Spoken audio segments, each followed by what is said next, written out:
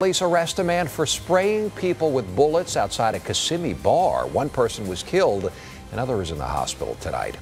Good evening to you. I'm Eric Von Anken. Glad you're still with us. Police picked up the suspected shooter shortly after the shooting in the parking lot of La Cantina. It's a bar and nightclub on North Orange Blossom Trail in Kissimmee, just a few blocks from Florida Hospital. News 6's Clay Lepard is there digging into what happened.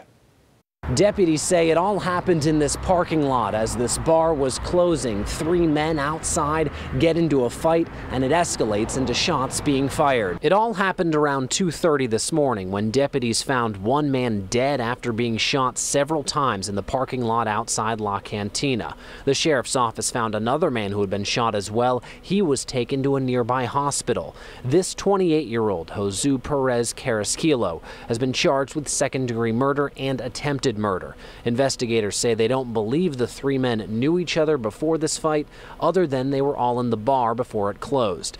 This is the second deadly shooting at La Cantina in a little more than 5 years, and deputies say this stretch of Orange Blossom Trail is known as a problem area. Deputies added that what happened here was an isolated situation, and they're not looking for anyone else at this time. Carrasquillo remains locked up here in the Osceola County Jail, and deputies have not released the name of the man who was shot and killed this morning.